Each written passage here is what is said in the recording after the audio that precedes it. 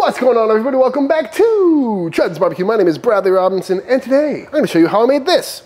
Beautiful, delicious, smoky, barky, porky, tender, amazing smoked pulled pork butt on my reverse flow smoker.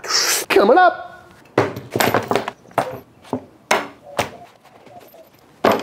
This is some pork. Pat it dry. And what I got here is just your classic bone-in pork butt, Boston butt. Pretty good size, really nice heavy fat cap on there, which is definitely what I'm looking for. A lot of nice marbling in there. Beautiful little money muscle on the end. And this is a perfect cut for a beginner cook or if you're new to a smoker because it's a super forgiving cook. And I know I already cooked some baby backs on that pit last week, which is a great place to start as well because it's a much shorter cook. You go through less wood. Ribs cook great hot and fast and low and slow. But when it comes to the longer cooks like a pork butt, brisket, beef ribs, a pork butt is always a great place to start because it gives you plenty of time to really dial in your fire management and kind of understand how the cooker works, work on temp swings and predicting how the firebox is working and all that good stuff. And unlike beef ribs or brisket, we're not really going for presentation with a pork butt because it's all going to get shredded up at the end anyway. But I think it's time to get some seasoning on this thing, which today is going to be some good old-fashioned chud rub. I really do like just salt and pepper on a pork butt. It really gets that nice briskety bark, but you know, pork really takes well to different flavors, and this is just a little bit more savory and adds some great color as opposed to just salt and pepper, although it is primarily just salt and pepper. And it's a big piece of meat, so we can go on with a whole bunch of rub, pretty much as much as it can take. And as you notice, I didn't do any trimming. I do not think it's necessary to do any trimming when it comes to a pork butt. All that fat is going to render down nicely, and if it doesn't, we can always pull it out when we're shredding this up at the end of the day. So I'm just going to go all around, all sides, because you know, you definitely don't want to forget the sides. Flip it over and hit that fat cap as well. Gotta say, I'm pretty excited. I haven't cooked a classic pork butt for pulled pork in probably about a year, since last summer. Always fun to get back to these basic cooks. Get all this table rub. And per usual, I didn't use a slather. Don't really seem to be having any problems with this rub sticking. But that is looking pretty much perfect to me. Let's fire up the pit.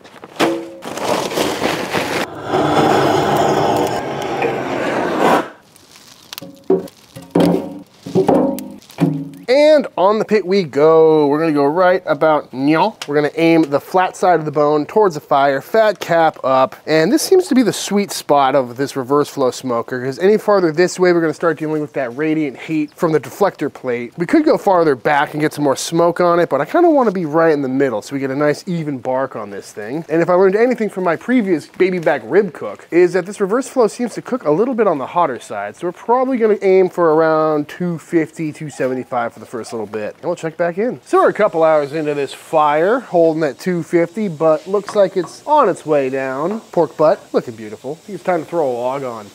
Ooh. As you can see, our logs are starting to break down, so I'm gonna get my old pole here and just kind of help them turn into charcoal a little bit, spread them out. This back log still got some integrity to it. That going horizontal. I like to create a little channel in the middle. That's kind of what the V is for. That way when we put some more logs on, there's some good airflow underneath. And then on we go with another log. Beautiful. That log's a little short, so we'll probably prop it up just like that. And that should catch beautifully. And there we go, burning nice and clean. Beautiful. So we're about 5 hours into this pork butt cook, and yeah, I got it on a little later in the day than I probably should have, but let's check in on it. Ooh, looking nice and barky. You can hear all the sizzling on this bottom plate because I got a little hungry, so I decided to throw some more stuff on here, you know. If you got a big pit, you might as well fill it up. A couple of links in the back, got some crispy skin chicken thighs up front, and a whole bunch of jalapeno poppers, because why not? Nice looking bark on this guy so far. Rocking about 165. Let's check the bottom. That'll be interesting. Yeah, about 165 on bottom too, so it seems to be cooking pretty evenly. Happy with that. Also, ThermoWorks. Why do I have to put my own magnet on these things? Come on. So make it a little snacky poo. We'll probably let this cook for another little bit and then give this thing the old wrap. Not mad about a spread like that, folks. I mean, whoo. Looking beautiful. Chud rub for the win. Although I gotta say, this is the first true downside of this pit. All the cream cheese that leaked out of these poppers, moved them back here at the end, has leaked through and is now just kind of burning onto that bottom plate, which is not ideal. I did pitch this thing up a little bit in the back to promote grease going down and into the grease tray, and it's filling up, so I know it's working. But I also have noticed just now that there is a weld pocket missing, and yeah, we're leaking on the ground around. So probably next time I fire this thing up, I gotta fix that because that's not good. But that does let you know that the grease is moving off the plate. Oh, goodness gracious. But it'll be interesting to see if all this grease kind of cooking onto the plate will affect the flavor at all. But that butt is looking nice. Oh God, that's so hot. Oh God. Ow. Oh, we're about 6.5 hours into this pork butt cook, and this thing is looking nice and barky. Oh, would you just look at it? Fat cap is split, really great render on there. You can just see how juicy that is. Love it. Rocking about 180 internal, so now I'm gonna wrap this up and give it the old trusty foil boat. Beautiful. Now back on the pit this goes until probing tender. And just like that, after about 8 hours, this thing is coming off the pit, probing like butter, feeling nice and tender. Looking beautiful, I might add. Nice and barky. Oh God, I just want to dive in right now. But to be honest, it's like 10, 11 o'clock at night and I'm kind of sleepy. So what I'm gonna do now is pop this into my warmer overnight at 150 degrees, which is not something I usually do for pulled pork, but I don't think it's gonna hurt. And then tomorrow we'll probably head to the Chud shop and have some lunch with bones. So I will see y'all then. One overnight rest later, we have made it to the Chud shop. Got rid of a few pits this weekend, so got a lot more space in here. Pretty excited about that. And over on the big Chud table, we've got this beautiful, barky little foil boat pork butt. And I've got the same toaster oven here. Pretty nice, fits a pork butt and a brisket perfectly. But I think it's time to dive into this thing and see how it came out. Gotta say, smelling nice. What am I gonna pull this in? Might as well use this pan. Already got a little grease on there. Oh yeah, that's feeling tender. Oops. Oh no. Don't mind if I do. Looking extra black and shiny. Looking so barky. Oh, just look at that bark glistening away. Ooh, I'm ready. All right, first things first, let's see if this bone comes out. Yeah, nice and clean. Good sign. And now the best part. Oh, that's just beautiful. Woo, still a little toasty. I do not know if this pan is big enough, folks, but we will find out. Yeah, this is looking beautiful. Not mush, still got some good grain structure to it, but impossibly tender. And that bark, gotta get that all mixed in there nice. I'm telling you, if you're not getting this briskety bark on your pork butts, you're missing out on a world of flavor. Ooh, so smoky. Ow, just gonna shred this up. I'm paying close attention to the bottom too, which is this side right here, and it's perfect. You know, I was worried about that bottom heat from the baffle plate and the reverse flow, but yeah, everything's feeling great. Nice and soft, nice and tender, smelling nice and smoky. Yeah, I think I'm gonna need a bigger tray. That's a little better. Oops again. Yeah, there's a good look at that underside. Perfect. Pretty impressed so far, folks. Hey, Bones. Look, buddy, a big pile of pulled pork. Yeah, and I definitely don't want to overmix this, don't want it to be too mushy, but just like this, pulled apart, little chunks, is pretty much exactly what we're looking for. Make sure that bark is evenly dispersed, but yeah, let's give this a little taste test, shall we? That is so good. I mean, that's good by itself. It doesn't even really need a sauce. But of course, we're gonna add a little bit of something, just for some more flavor. We're gonna go classic pork sauce today with just some good old-fashioned Texas Pete, as much or as little as you see fit, as well as a little splash of some apple cider vinegar. Just a little bit of heat, a little bit of that nice vinegar tanginess, and just get that all mixed in. Oh, there we go. Now it's smelling like some pulled pork. This is kind of a Carolina style sauce, but you could always do some sweeter, you know, ketchup-based molasses sauces too, if that's your style. And basically just keep tasting it until it's tasting the way you want it to taste.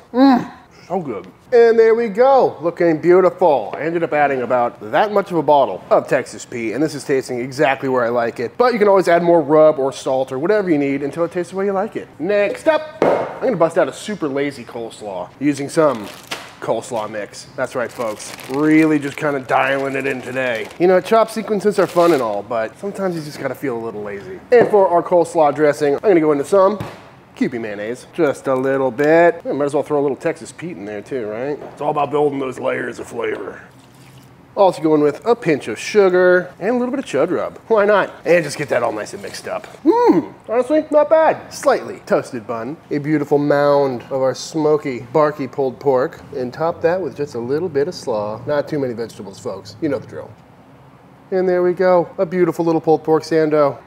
Beautiful. Must say, folks, it's been a long time since I made a classic pulled pork sandwich on the offset, or on the reverse flow in this case, and I'm pretty excited to dive on into this. Nice and tender, nice and fatty. Great smoke, great fat render. I mean, honestly, that reverse flow, this tastes just like it would off my offset. Love it. Such an easy, fun cook, too. It's a phenomenal sandwich. Where's Team Chud? All right, Team Chud, introducing Rachel. Say hi. Howdy. She's the newest member of Team Chud, helping out behind the scenes, mostly helping this guy with all your questions and paperwork and a lot of questions. All that stuff. Doing the heavy lifting. Exactly, exactly. Well, would you like some pulled pork sandwiches? Yeah, absolutely. This is the first long cook on the new reverse flow smoker, so let me know how it compares to the normal pork. Cheers. Cheers. Clinkies. I love pulled pork. You and me both. That's delicious. I made that slaw a little too tangy, I think, but other than that. I was gonna say it could use more tang. Really? My bag just got a light bite. I don't think too tangy. It's like all the same consistency except for a little bit of cabbage and carrots. So good. 10 out of 10. How many could you eat in one sitting? I put the groceries away. That's why I'm on a diet right now. This is probably bad for business. I'm on a diet unless I'm on camera. And then I eat the worst food possible. Well, there's now going to be a mounted pork at the Chud shop for years to come. You're going to leave it in the fridge like you did that pulled chicken? That's there for like 2 weeks. It's still there. Oh, gross. I gotta say, all in all, that was a really pleasant cook. That reverse flow is starting to grow on me a little bit. You know, it held temps really well. Fire management was super easy. Fat render was there. The bark was there. Smokiness is right there. And it obviously helps that we had that butt right in the sweet spot the whole time where the radiant heat from that deflector plate or the firebox wouldn't really affect the bottom too much. I think if we were cooking in more volume, if we had like 6 or 10 pork butts on there, we might have some issues with the bottom crisping up too much. But all in all, I think that thing has got some potential. It makes for a great pulled pork sandwich. But with this last bite, I think we all know what time it is. It's time for the official taste test. All right, y'all, and that is it. That is how to make a super simple, very easy Texas barky style pulled pork on the brand new reverse flow smoker. I gotta say, if you haven't made a classic pulled pork sandwich like this in a while, I highly recommend it. So simple, yet so good. And, you know, reverse flow seems to be working great so far, but the only way we can really tell is if we throw a brisket on it. But all that being said, if you enjoyed this video, let me know by hitting that subscribe button, let YouTube know by dropping a like on this video. If you give this recipe a try for yourself, be sure to tag me on Instagram at Chuds BBQ. I'd love to see what y'all are cooking. Big shout out to all the Patreon members. Thank you for supporting Team Chud and allowing me to keep making all these videos. And until the next time I see you, please go cook something outside. Peace.